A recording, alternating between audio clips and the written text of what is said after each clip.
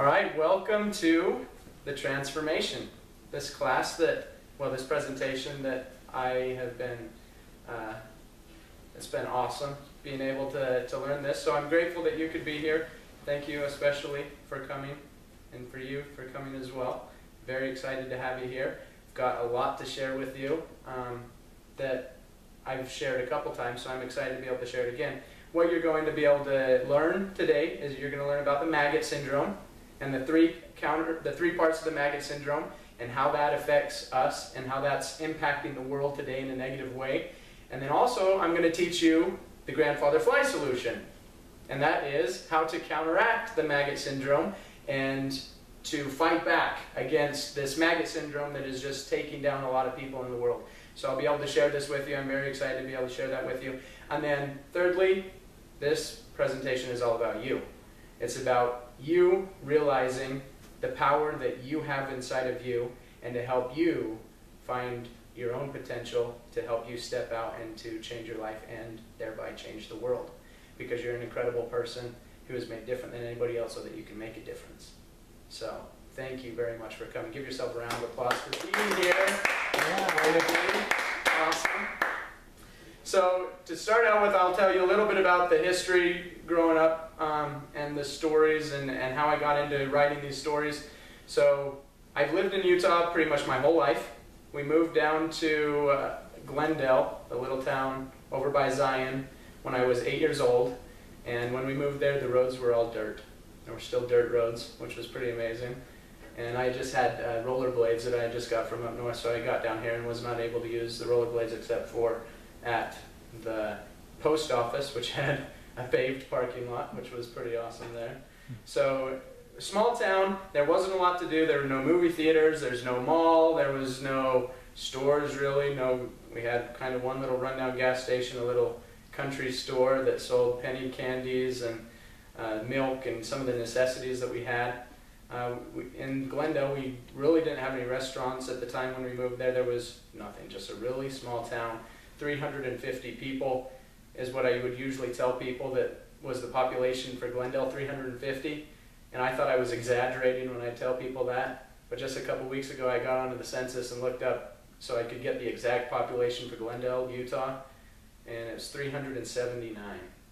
So I didn't exaggerate very much, actually. So it's still a very small town. So with that, I had to learn how to use my imagination to have fun, to be able to go out with my friends. We were able to go out in the hills. We spent a lot of time being animals, being cowboys, Indians, just running around in the hills creating forts, and we had a lot of fun just out in the woods, using our imaginations to create stories to keep us entertained.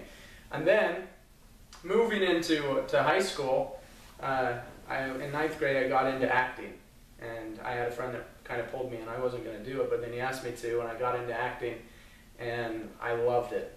I loved acting, creating stories and painting pictures on stage and helping people to laugh and to entertain them. I love entertaining people. I love teaching people. And then we got into movie making also in high school. And then we had the idea, me and a couple of my friends, that we were going to change Hollywood and what Hollywood did. So we were going to make movies that were just as good as all the Hollywood movies that everybody wanted to go and see in the movie theaters. But after they left the movie theater, they would leave feeling better. So they'd feel inspired, improved, and want to go out and make a difference in their lives, a positive change. So all of the movies we do would be in this direction, to help people better and change their lives. So that got me into that. I was a mentor. I was able to be a mentor for some young kids in elementary school. And I learned doing that. I had a lot of different leadership roles and stuff where I had opportunities to teach and help others as well. And then after I graduated high school, when I was 19, I got to go serve a mission for the LDS Church in Germany. And I spent 2 years teaching people, helping people better their lives, overcome addiction, and just step in a more positive direction in their lives, helping them to feel more happy and successful. And so figuring out what my sole purpose is has been a journey. I believe that every single one of us has a sole purpose. There's a reason why we're put here on this earth. And there's a reason why we're here that we can then reach out and help others. And for me, I always knew I loved helping people. I thought a long time I wanted to be an actor and a movie maker, and so I thought I'd just be making movies and acting, and that was my sole purpose. I got into college, and just things got it going, and over time I've come to realize that my sole purpose is to teach truth in fun, entertaining, and sometimes random ways to help people experience more joy and happiness in their lives, and ultimately to strengthen the family. Because I stand for strong families. And I know that if I work on myself and if I'm able to improve myself, that puts me in a position where I'm then able to reach out and help my wife, help my children, help my relatives, and to help you to then better yourselves so that you can then do the same thing. And so individuals or families are made of individuals. And so as an individual improves, it improves the family. And as a family improves, then it improves the community. And it just goes from communities to counties to states to countries to changing the world. Because I really believe that a country is only as strong as its strongest family. The family is the basic unit of society. And the family is what's most important. So I stand for strong families, and I stand for teaching and helping people to better their lives and find out what their sole purpose is.